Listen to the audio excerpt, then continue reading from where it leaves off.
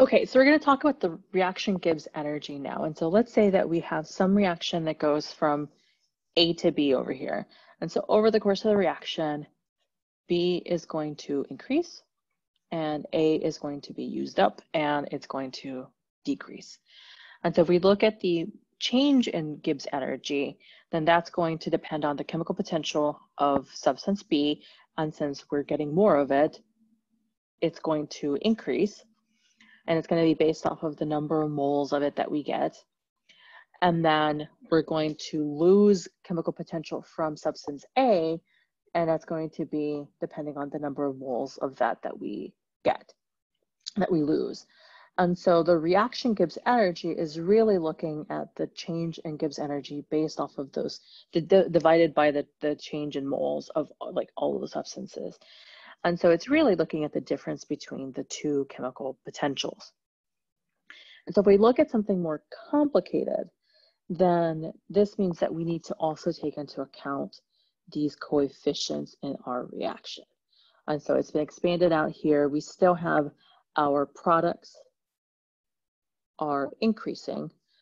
Our reactants are being used up, and so they're going to decrease, which is why we have that negative sign. And at the end of the day, again, our reaction Gibbs energy is going to really just depend on the change, the chemical potential for our products times the coefficients that correspond to each of those products minus the chemical potential of our reactants times the coefficients that correspond to those reactants. And so what does this look like for an actual, for some sort of reaction? And so here, we have Gibbs energy along the left, we have the composition along the bottom, and so on one side we have pure reactants, on the other side we have pure products. And so we can kind of map out what the Gibbs energy might look like. And so for some arbitrary reaction, we have our Gibbs energy is at minimum when it has some fraction of products versus reactants. And so if we're looking at the reaction Gibbs energy, we're really looking at the change in Gibbs energy for the change of moles. So that's really looking at the slope in different spots of this curve. And so,